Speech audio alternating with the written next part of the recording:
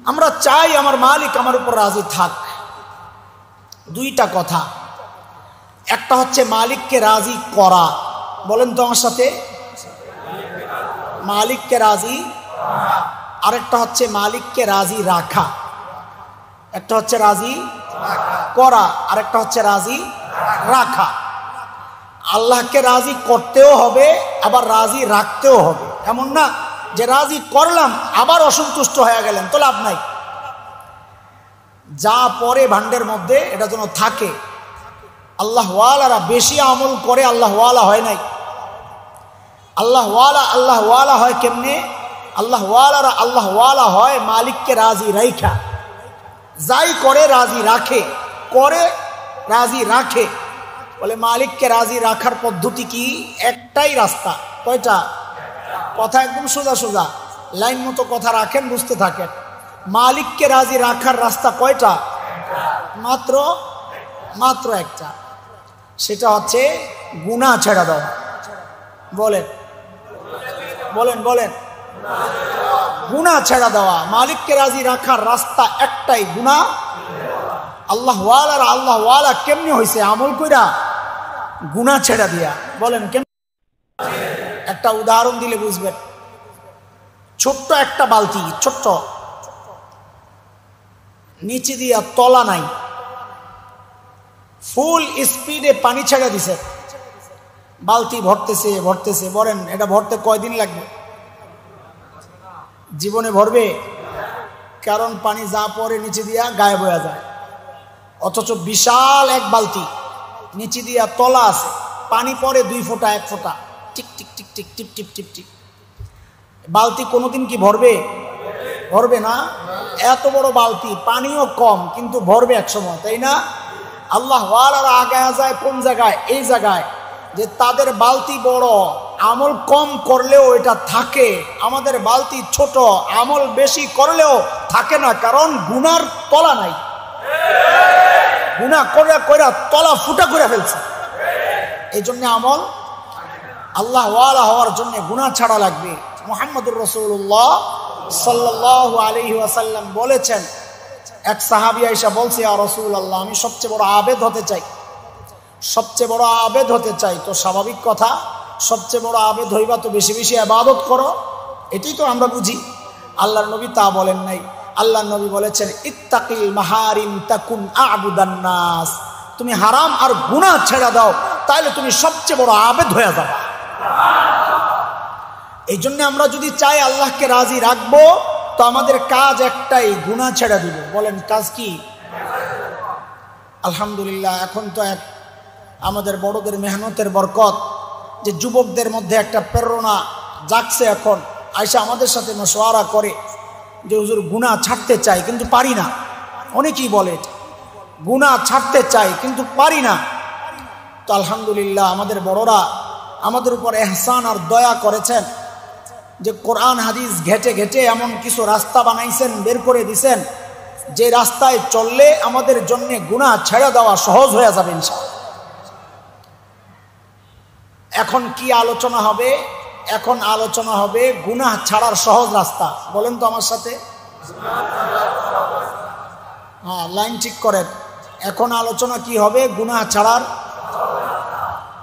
গুনাহ ছাড়বো কেন? আল্লাহকে রাজি রাখবো। আল্লাহকে রাজি, আল্লাহকে রাজি কেন রাখবো? যেন মৃত্যুর সময় আল্লাহর রেজা আর সন্তুষ্টির ঘোষণা আর সুসংবাদ শুনতে শুনতে আমার মৃত্যু হয়। এটাই আমাদের জীবনের চূড়ান্ত টার্গেট ইনশাআল্লাহ। যদি ওইটাই জীবনের চূড়ান্ত টার্গেট হয়, তাইলে জীবনকে ওইভাবেই সাজাইতে হবে। কেমনে? গুনাহমুক্ত জীবন বানাইতে হবে। বলেন গুনাহমুক্ত। তো গুনাহ ছাড়বো কেমনে? বলে 4টা সহজ রাস্তা বাতায় দিই, সময় কম। আমাদের বড়রা অনেক পথ বলেছেন, এখান থেকে এই অল্প দিয়ে একটা কথা বলি যতটুকু সম্ভব। গুনাহ ছাড়ার 1 নম্বর রাস্তা, সহজ রাস্তা। কেমনে গুনাহ ছাড়বো? 1 নম্বর রাস্তা, এটা পরে বলতেছি, আগে অন্য একটা বিষয় বুঝাইয়া আনি, তাইলে এটা বোঝা সহজ হবে। আল্লাহ তাআলা তার সমস্ত বান্দাকে রহমতের ছাতা দিয়ে ঢেকে রাখছেন। কোরআনের কথা, কোরআনের ছাতার কথা নাই, আল্লাহ যে হেফাজত করতেছেন এই কথা আসছে। মালিক বলেন, লাহু মুআক্কিবাতুন মুআকিবাতুন মিন বাইনি ইয়াদাইহি ওয়া মিন খালফিহি ইয়াহফাযুনাহু মিন আমরিল্লাহ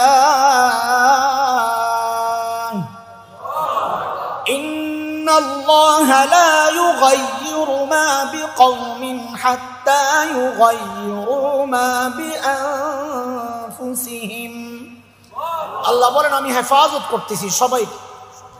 তো ছাতা কেন ধরি আমরা? যেন বৃষ্টি না পড়ে, যেন রোদ না লাগে। ঠিক আছে কথা?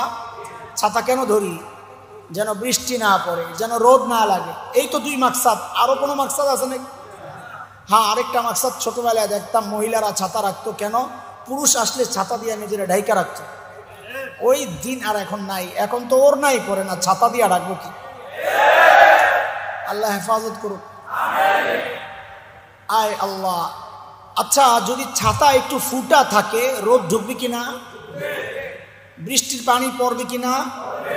বলে রোদ কতটুকু ঢুকবে, পানি কতটুকু পড়বে? বলে ফুটা অনুযায়ী। কি অনুযায়ী? ফুটা যদি বেশি হয় বৃষ্টিও বেশি পড়বে, তাই না? হ্যাঁ, তো বুঝেন এবার আল্লাহ তাআলার রহমতের ছাতা দিয়ে আমাদেরকে ঢেকে রাখছেন। আল্লাহ বলেন ইন্নাল্লাহা লা ইউগায়্যিরু মা বিকওমিন হাত্তা ইউগায়্যিরু মা বিআনফুসিহিম। আলেমরা তরজমা একরকম করবে, এটা আমি আপনাদেরকে বোঝানোর জন্য তরজমা অন্যভাবে করতেছি। আল্লাহ বলেন এরে বান্দা, ওই রহমতের ছাতা তুই নিজে যদি ফুটা করস আমি কি করব? রহমতের ছাতা তুই নিজে যদি ফুটা করস আমি কি করব? বলে রহমতের ছাতা ফুটা হয় কেমনে? বলে রহমতের ছাতা ফুটা হয় গুনাহ দিয়া। এমনি ছাতা ফুটা করতে তোমাকে তার কাটা লোহা ব্যবহার করতে হয়। তো রহমতের ছাতাকে ফুটা করা হয় কি দিয়া? গুনাহ দিয়া। গুনাহ করলে ছাতা ফুটা হয়ে যায়। ওই ফুটা দিয়া বিপদ আপদ আমাকে গ্রাস করে, ওই ফুটা দিয়াই বিপদ ঢুকে। এই জন্য আল্লাহ বলেছেন আযাব থেকে বাঁচতে চাও। আচ্ছা, এটা বোঝার জন্য আরেকটা জিনিস বুঝালো। এখন করোনার একটা ভাব চলতেছে, তাই না?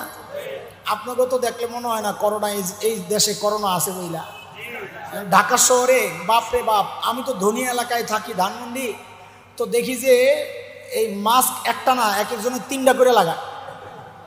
এখন সিপা চাপা ফাঁক ফুক দিয়া কোনো করোনার বাতাস বুতাস না ঢুক, গ্লাভস লাগায় হাতের মধ্যে, মাথায় আবার টুপিও পরে। যেই লোকটারে সারা জিন্দিগি নসিহত করলাম ভাই বউরে পর্দা করান, বোরকা পরান, মানলো না। এখন দিকে ওই বেড়া নিজেই বোরকা পরা শুরু করছে। তাও কি কাপড়ের বোরকা না প্লাস্টিকের বোরকা। তো যাই হোক, এখন নানান দেশ ভাইরাস আটকানোর জন্য ভ্যাকসিন আবিষ্কার করছে। ভ্যাকসিন, টিকা টিকা দিলে যেন আর করোনায় না ধরে। আমেরিকা চেষ্টা করতেছে, রাশিয়া করছে, ইটালি করছে, চীন করছে, আমাদের দাদারাও করছে, ভারত। কিন্তু ভ্যাকসিন বাজারজাত করতে পারতেছে না। কেন? করোনায় সমস্ত গবেষকদেরকে খালি বুইরাঙ্গুল দেখায়। জানেননি আপনারা? এই পর্যন্ত করোনা প্রায় 300 বার নিজের রূপ আর চরিত্র চেঞ্জ করছে। এটা বুঝেন আপনারা। অর্ডার করছে এক বৃদ্ধ মহিলার জামা বানাইতে হবে। তো ধরেন কথার কথা, টেইলার মাপ টাপ দিয়া জামা বানাইয়া পরাইতে এসে দেখে এটা তো বেডি না, এটা তো বেড়া। আবার যায়া বেড়ার মাপ নিয়ে যায়া শার্ট বানাই আনছে, আইনা পরাইতে এসে দেখে এটা তো পিচ্চি পোলা। আবার পিচ্চি পোলার মাপ নিয়ে জামা বানাইতে গেছে, আয়া পরাইতে যায় যে এটা যুবতী বেডি। ঠিক করোনা ডাক্তার আর গবেষকদেরকে নিয়ে এইভাবে খেলতেছে। করোনার একটা চরিত্র দেখা, একটা স্বভাব, তার প্রভাব দেখা গবেষকরা যায়া ভাইরাসের জন্য অ্যান্টিভাইরাস বানায়, টিকা বানায়, ভ্যাকসিন বানায়, বানায় টানায় আইনা প্রয়োগ করতে যায়, দেখে করোনার জাগাত নাই, করোনার তার চেহারা পাল্টায় আলিস। এই পর্যন্ত 300 বারের উপরে করোনা তার চেহারা পাল্টাইছে, এই জন্য ভ্যাকসিন আসতেছে না। যাই হোক, যদি আসেও তা আপনাদের কাছে জিজ্ঞাসা, ভ্যাকসিন কোনটা ব্যবহার করবেন? ভারতেরটা না আরশেরটা? বলেন না। আমরা মুসলমান, আমরা কোন ভ্যাকসিন ব্যবহার করব? আরশের ভ্যাকসিন কি আবার? বলে এরা তো ভ্যাকসিন বানাইছে খালি করোনার জন্য, আর আল্লাহ বলেন আমি সব আযাব আর গজবের ভ্যাকসিন তোদেরকে দিয়া দিলাম, লাগায় আলো। মালিক বলতেছেন ওমা কানা আল্লাহু লিয়ুআযিবাহুম ওয়া আনতা ফীহিম ওয়ামা কানা আল্লাহু মুআযিবাহুম ওয়া হুম ইস্তাগফিরুন। এক নম্বর ভ্যাকসিন খোদ মুহাম্মদুর রাসূলুল্লাহ সাল্লাল্লাহু আলাইহি ওয়াসাল্লাম। আল্লাহ তাআলা বলেন, নবী আপনি যতদিন থাকবেন আমি আযাব আর গজব দিব না। আমার নবী নিজেই একটা ভ্যাকসিন। আল্লাহু আকবার। তো বলে এখন তো নবী নাই, তাহলে আমরা তো একটা মিস করলাম। না, হতাশ হওয়ার কিছু নাই। আমাদের বড়রা বলেন, যে ব্যক্তি সুন্নতের জীবন বানাবে, নিজের জীবনকে সুন্নত দ্বারা সাজাবে, আল্লাহ তাআলা সুন্নতের বরকতে তাকেও আযাব আর গজব দিবেন না। দুই নম্বর ভ্যাকসিন, ওয়ামা কানা আল্লাহু লিউআযিবাহুম ওয়া আনতা ফীহিম وما كان الله معذبهم وهم يستغفرون।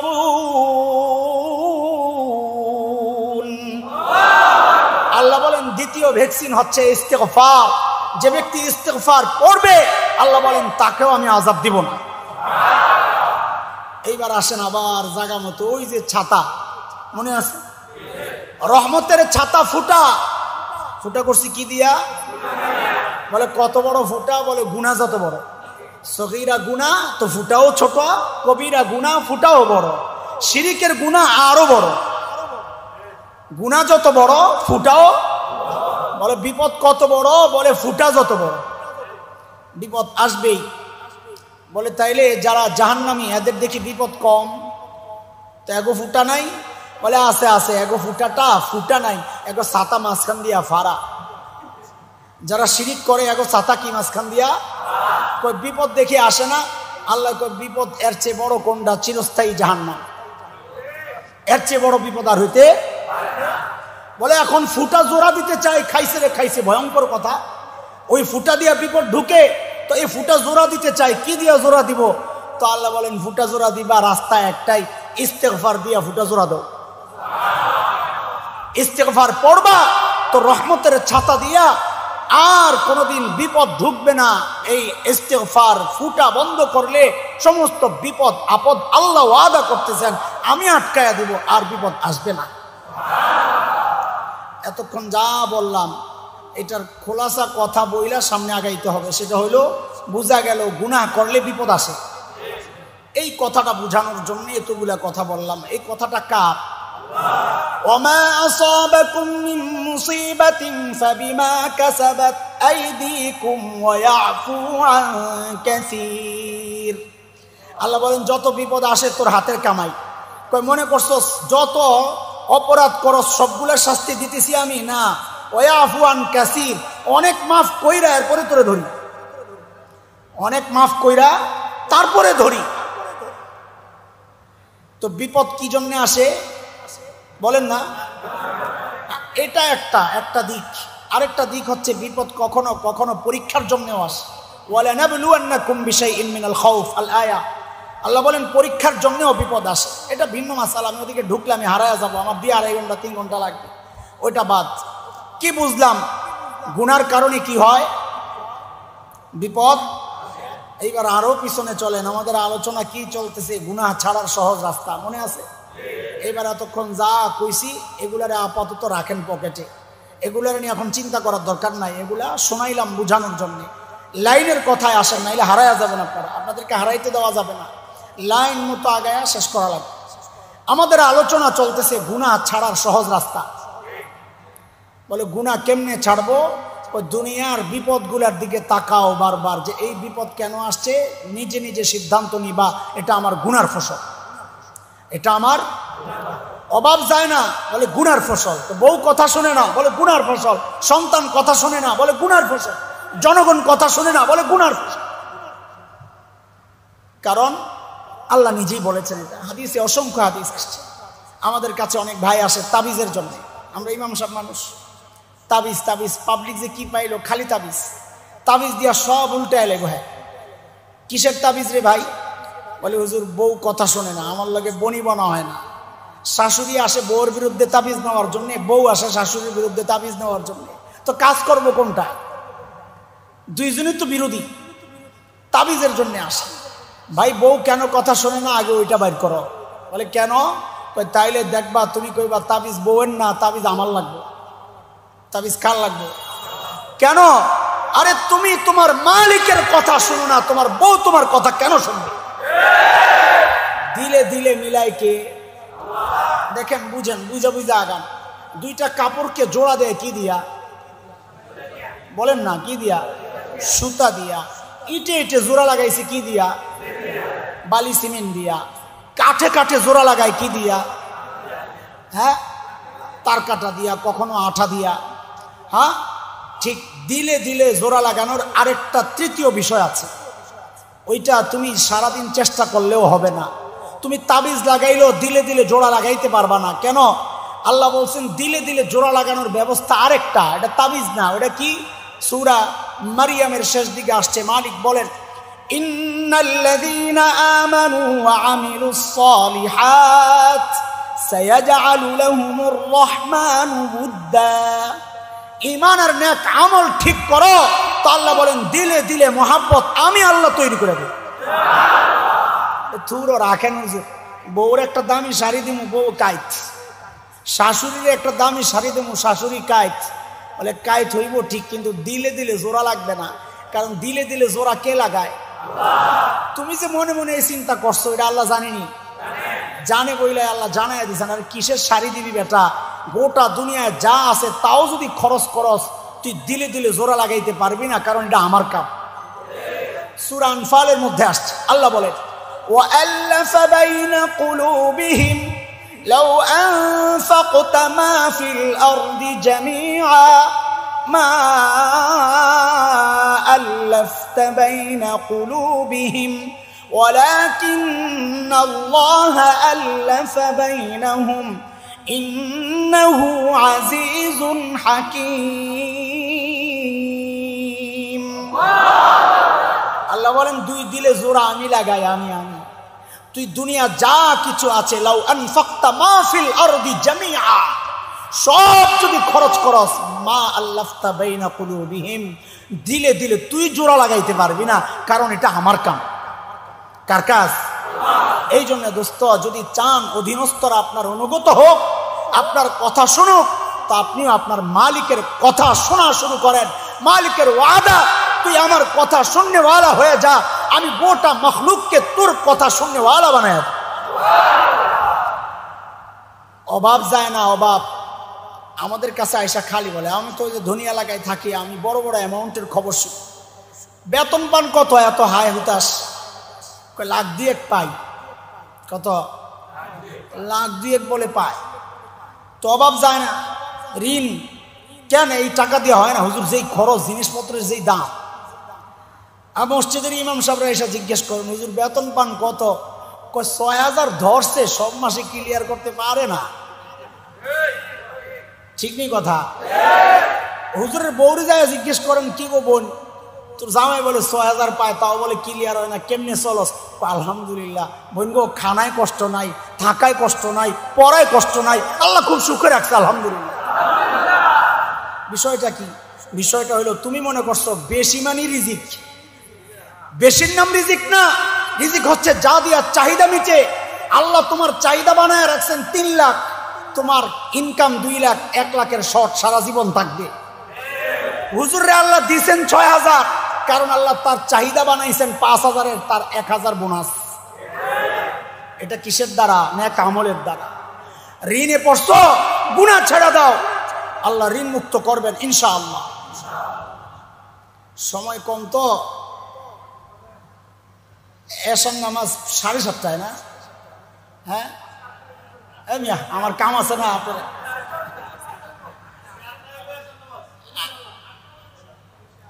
আল্লাহ, আপনারা 8টা করলে তো হইব না, আমার তো আরো কাম আছে। শুনেন শুনেন,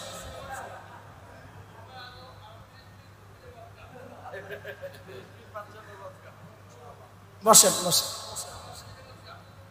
ইনশাআল্লাহ বসেন। হযরত হাসান বসরি রহমতুল্লাহ আলাইহি নাম শুনছেন? ওনার কাছে এক লোক আসছে। আসার পরে বলে, হুজুর এলাকায় বৃষ্টি হয় না, ফসল সব গেল। তো হাসান বসরি কয়, যাও বেশি বেশি যায় ইস্তেগফার করো, যাও। তো ওই লোক চলে গেছে। আরেক লোক আসছে, হুজুর আমার অভাব যায় না, তো হাসান বসরি বলেন, যাও বেশি বেশি ইস্তেগফার করো। আরেক লোক আসছে, হুজুর আমার বাচ্চা কাচ্চা নিয়ে বড় বিপদে আছে। হযরত হাসান বসরি কয়, যাও বেশি বেশি ইস্তেগফার করো। আরেক লোক আসছে, হুজুর বাড়ি করব কিন্তু পারি না, টাকা পয়সার ব্যবস্থা হয় না। কয়, যাও যাও বেশি বেশি ইস্তেগফার করো। তো দরবারে যেই লোক ছিল বলে, হুজুর বুঝলাম না কাহিনী, যে আসে আরে খালি ইস্তেগফার ধরায়া দেন। আমি হইলে বলতাম, কি হুজুর এটা কি গুলিস্তানের হালুয়া নি কোনো? আগে ছোটবেলায় দেখতাম গুলিস্তান হালুয়া ব্যস্ত, মানুষের দাঁড় করাইয়া বিভিন্ন জেলাগুলো তো এরকম করতো, হালুয়া বেচে। কি মাথা ব্যথা, গ্যাস্ট্রিক, আলসার, জ্বর, সর্দি, কাশি যা আছে সব এক হালুয়ায়। দেখছেন নি আপনারা? অষ্টধাতুর আংটি ব্যস্ত, দেখছেন নি? হাতে 10 মিনিট খালি বলতোই কি কি রোগের কাজ করে এই আংটি। এমন তো নাই এগুলা। ওই শ্রীপুরের বড়ি কি কি কাজ করে কইতে কইতে 10 মিনিট লাগে। তো আমি থাকলে কইতাম, কি হুজুর এটা কি গুলিস্তানের হালুয়া না অষ্টধাতুর আংটি? যে আইয়ে হেরে খালি কোন ইস্তেগফার পড়ার লেগা। আসলেও ইস্তেগফার এমন একটা আমল, সব রোগের মহৌষধ। হযরত হাসান বসরি বলেন, ভাই এটা তো আমার চিকিৎসা না, এটা আল্লাহর নবী নূহ আলাইহিস সালাতু ওয়াস সালামের চিকিৎসা। হযরত নূহ এই সমস্যাগুলোর জন্য একটাই সমাধান দিয়েছেন, যাও তুমি ইস্তেগফার বেশি বেশি পড়ো। আল্লাহর কাছে নবী নূহের এই প্রেসক্রিপশন এত পছন্দ হয়েছে, আল্লাহ কোরআনুল কারীমের সূরা নূহের মধ্যে এই বিষয়টা আল্লাহ বরকতান উঠায়া দিবেন। কোরআনের আয়াত হয়ে গেছে কি, ফাকুলতু ইস্তাগফিরু রাব্বাকুম ইন্নাহু কানা গফফারা ইউরসিলিস সামাআ আলাইকুম মিদরারা ويمددكم بأموال وبنين ويجعل لكم جنات ويجعل لكم أنهارا। এই জায়গায় ইস্তিগফারের 5টা লাভ। কয়টা? 1 নাম্বার, ইন্নাহু কানা গফফারা, ইস্তিগফার পড়লে আল্লাহ মাফ করে দেন। এটা গফফার মনে রাখেন, এটা শেষে যদি সময় থাকে গফফার কেমনে মাফ করে এটা বুঝাবো পরে ইনশাআল্লাহ। যদি ভুলে যাই মনে করাই দেন যে গফফার রয়ে গেছে, হ্যাঁ ইনশাআল্লাহ। বাকি 4টা শোনেন ইস্তিগফারের লাভ। ইউরসিলিস সামাআ আলাইকুম মিদরারা, আল্লাহ বলেন বান্দারে বেশি বেশি ইস্তিগফার পড়ো, আল্লাহ তাআলা যত বৃষ্টি তোমার দরকার আল্লাহ মুষলধারে রহমতের বৃষ্টি নাজিল করবেন। টাকা পয়সা নাই, বরকত নাই, ঋণে পড়ে গেছো না, আল্লাহ বলেন বেশি বেশি ইস্তিগফার পড়ো। কেন? ওয়ায়ুমদিদকুম বিআমওয়াল, বেশি বেশি ইস্তিগফার পড়ো, আল্লাহ বলেন বান্দারে আমি মালের মধ্যে বরকত দিয়ে দিব। সন্তান কথা শোনে না, আল্লাহ বলেন ওয়াবানিন, সন্তানও কথা শুনবে, বেশি বেশি ইস্তিগফার পড়ো। বাড়ি নাই, আল্লাহ বলেন ওয়ায়াজআল লাকুম জান্নাতিন ওয়ায়াজআল লাকুম আনহারা, খালি ঘর না, সাথে একটা পুকুর, সাথে একটা বাগান বাড়ি সহ বাড়ির ব্যবস্থা আল্লাহ করে দিবে। মুহতারাম হাজিরিন, যখনই দেখবো বিপদে পড়ছি, যে কোনো বিপদ, তো বুঝবো এটা কি কারণে হয়েছে। বলেন কি কারণে? এইভাবে যদি চিন্তা করি দেখবেন একদিন গুনাহ ছেড়ে দেওয়া আমার জন্য সহজ হয়ে যাবে। 1 নাম্বার। 2 নাম্বার, কিসের 2 নাম্বার? কর গুনাহ ছাড়ার সহজ রাস্তা, গুনাহ ছাড়ার। এই যে জায়গায় বসে রয়েছেন আপনারা, গুনাহ করতেছেন? একজনও না। আচ্ছা, গুনাহ থেকে যে বাইচা রইছেন এতে আপনাদের কষ্ট হচ্ছে? কষ্ট হয় না? মাশাআল্লাহ। না, সব জায়গায় আবার একরকম করেন না, কষ্ট হচ্ছে না, কারণ আপনি কোনো বাধার মুখোমুখি না। ওই যে ওই জায়গায় টেলিভিশন চলতেছে, আপনি খালি এমন এমন করেন, এইটা হইল কষ্ট। এখানে তো কোনো গুনার কোনো কিছু নাই। তো এই যে গুনাহ থেকে বেঁচে আসেন কষ্ট ছাড়া, এটার কারণটা কি জানেন? হ্যাঁ, কারণটা জানেন? কারণটা হচ্ছে পরিবেশ। পরিবেশ বলেন কি? আপনি নেককারদের সাথে বসে রয়েছেন, নেককারদের সাথে, বোঝা গেল গুনাহ ছাড়ার এটাও একটা সহজ রাস্তা। আল্লাহওয়ালা বুজুর্গদের কাছে যাও, নেককারদের সঙ্গী হও, তো গুনাহ ছেড়ে দেওয়া সহজ হয়ে যায়। সোজা কথা বলি, একজন আল্লাহ ওয়ালার কাছে যায় বায়াত হও, একজন হক্কানি পীরের যায় মুরিদ হও।